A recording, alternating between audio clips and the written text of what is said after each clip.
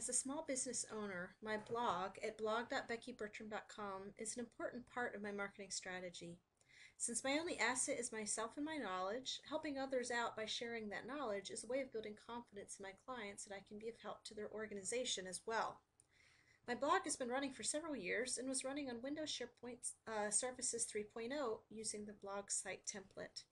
I wanted to upgrade my blog to the most current version of SharePoint, SharePoint Foundation 2010. Unfortunately, my current hosting company told me that they didn't have a straightforward upgrade plan for me.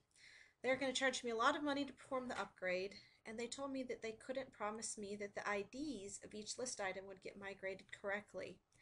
This would be catastrophic for my site because each blog posting's URL includes the list item ID.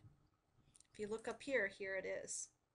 If the IDs didn't get retained during the upgrade process, people linking to my blog postings externally would now find that their links would possibly be linking to the wrong posts, which wouldn't be good. I needed a solution that would allow me to copy my list items as is to a new SharePoint 2010 site. As a side note, I also during this process decided to get my hosting done with another St. Louis company. I live in St. Louis and I thought I'd support a fellow St. Louis company by going to FP Web. So during this process I needed to migrate my content from my old WSS 3.0 site to a new SPF site hosted on a different server. I talked to a friend at Metalogix who graciously allowed me to use the Metalogix SharePoint Site Migration Manager 2010. Although I wasn't able to migrate my content directly from my old blog to my new blog, I was able to migrate the content from my old blog to a new SPF 2010 site that I had on a local virtual machine. From there, I was able to detach the content database and provide it to my new hosting provider, who then attached it to my new site collection on their server. The reason is for this is that for IDs to remain intact, you have to use the SharePoint server-side API. I mean, that's how you have to do it, and Metalogix code would have to do that. And clearly FP Web wasn't thrilled about installing a third-party tool on their server to make the migration happen, but they were able to use the content database that I gave them. So during the course of this video, what I want to show you is just how I went through the process of doing the migration itself.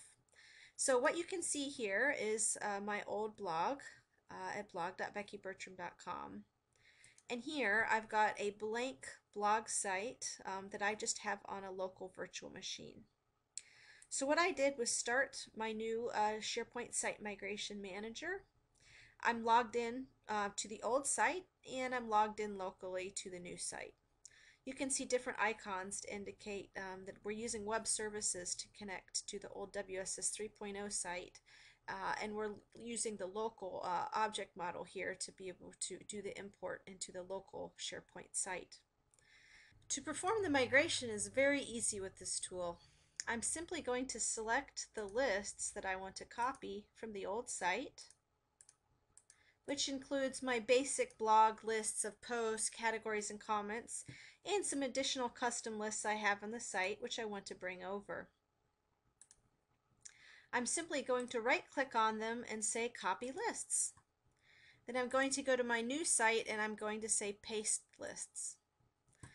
There's a whole set of configuration options I could use, but for my purposes there are really only several options I needed to select.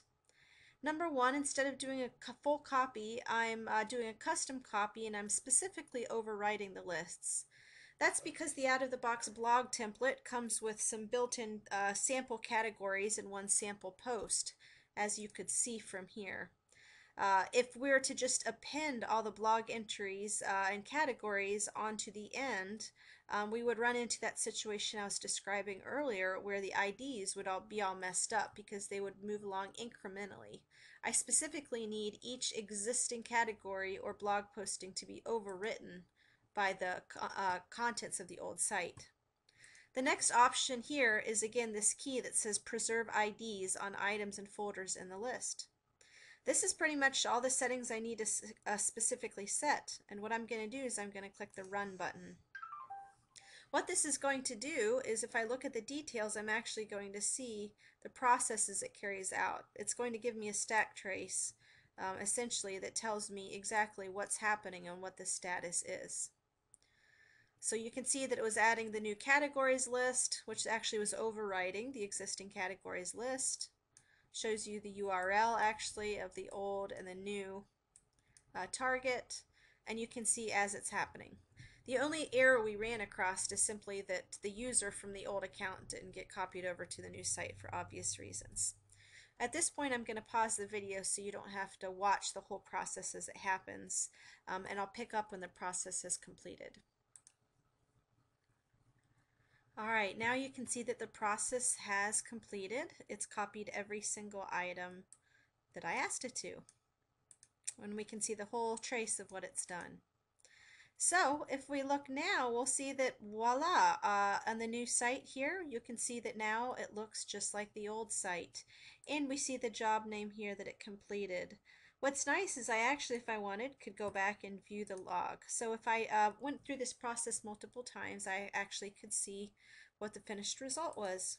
So let's see what happens. So if I go back to the blog on the SP 2010 site, clearly I've not applied my custom master page and custom branding to this new site, but in terms of content, we can see that clearly all the content has been copied over, including the IDs.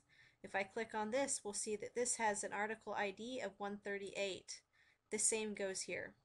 If I click on this, this also has an ID of 138. So it has been able to copy over successfully.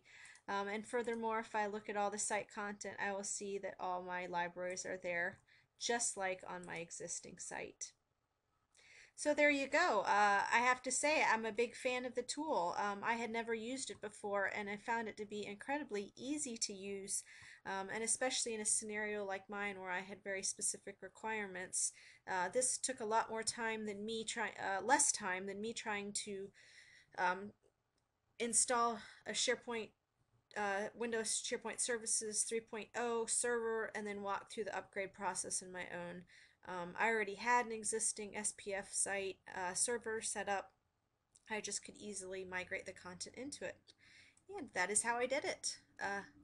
Hopefully you found this content helpful, and if you're walking through the same kind of process, I do recommend the product. Thanks.